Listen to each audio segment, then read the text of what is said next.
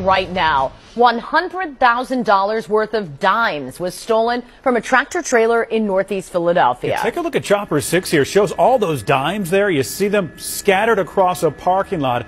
This is at Philadelphia Mills, just off of Woodhaven Road.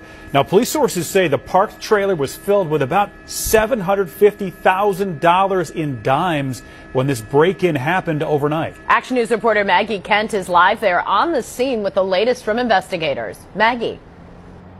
Sarah and John, this is incredible when you think about the magnitude, the amount of money that we're talking about, and the amount of dimes that means. Police were estimating about $100,000 was stolen. That means about 1 million dimes was taken from this trailer that's parked between Walmart and the Mavis Discount Tire and Lomax Carpet and Tile Mart. It's in the Philadelphia Mills Shopping Center. Chopper 6 was overhead this morning. The sparkling, shining pile of dimes spilling out of that parked trailer in the parking lot just off the mall.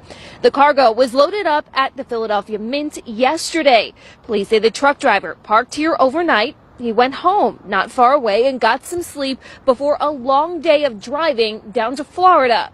But when he returned in the morning, he found somebody had broken into the trailer using bolt cutters and stolen hundreds of thousands of dimes.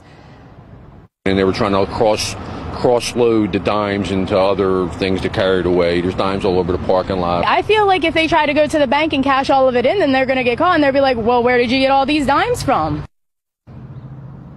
Yeah, good question.